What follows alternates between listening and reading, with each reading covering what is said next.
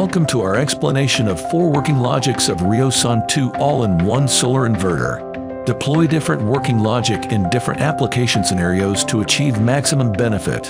The first logic is USB working logic. It is designed for unstable grid scenarios and guarantees 100% battery backup, eliminating power outage concerns. Initially, the loads are continuously powered by the grid, leading to increased electricity bills, while the battery maintains 100% SOC. When the sun rises, the inverter starts using more solar power. This means less electricity from the grid, saving you money. It's like getting a sunny discount. During peak sunlight, the inverter powers everything with solar energy, and your electricity bills drop to zero. As evening approaches and solar power wanes, the inverter smoothly transitions back to grid power, with a rise in electricity bills. If the power goes out at night, the inverter switches to battery power seamlessly. It keeps the lights on until morning when the sun takes over again. No darkness drama. When the grid comes back, it works with the inverter to recharge the battery. Your loads keep running, but bills might go up gradually. Once the inverter's solar power hits the sweet spot, filling up the battery and handling all your needs, grid dependency drops to zero. Another mode, named SUB mode, for backup use and solar self-consumption. This mode reduces electricity bills by having the grid charge the battery only up to a preset reserved SOC. It will prevent battery cycling when the grid is available.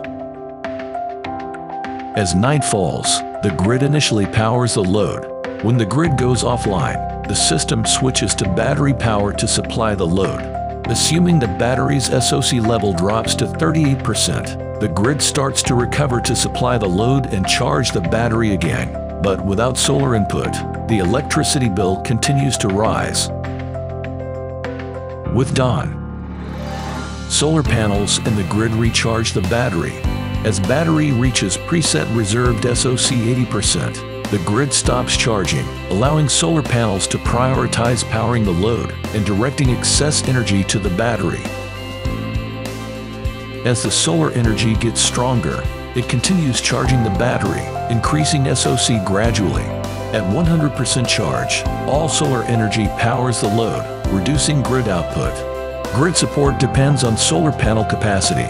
If panels cannot meet load demands due to reduced output, the grid provides additional power, with the battery unused unless there's a grid outage. Next one is SBU mode, for area with stable grid but high electricity prices. This mode maximizes solar power utilization and cycles the battery to maximize the self-consumption and minimize electricity bills. In the evening, the grid connects without powering the load or charging the battery. The battery discharges to supply the load until reaching the reserved SOC.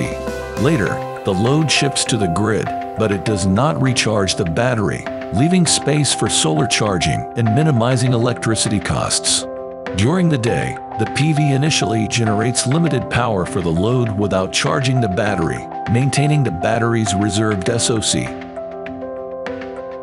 As sunlight intensifies, the PV powers the load and charges the battery, preventing an increase in electricity costs from the grid. If sunlight weakens or the load increases, the PV may not suffice. The battery discharges to support the load, maintaining zero power grid usage until its SOC reaches the reserved SOC. Then, the grid assists, resulting in a gradual increase in electricity costs. As sunlight returns or the load decreases, the grid support stops, preventing further cost increases. The PV charges the battery while supporting the load, gradually increasing the battery's SOC. As the battery's SOC rises, it promptly discharges in response to less sunlight or increased load, ensuring a self-sufficient power supply without drawing from the grid.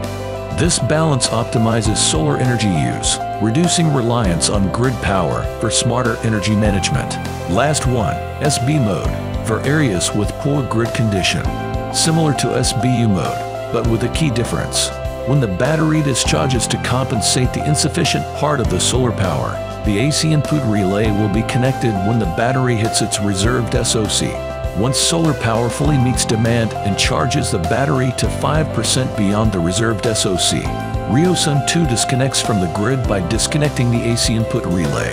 The grid is only for backup use, dramatically saving electricity bills and depending more on solar and battery. While in the SBU mode, when the battery discharges to compensate the insufficient part of the solar power and reaches the reserved SOC, the AC input relay will keep connected.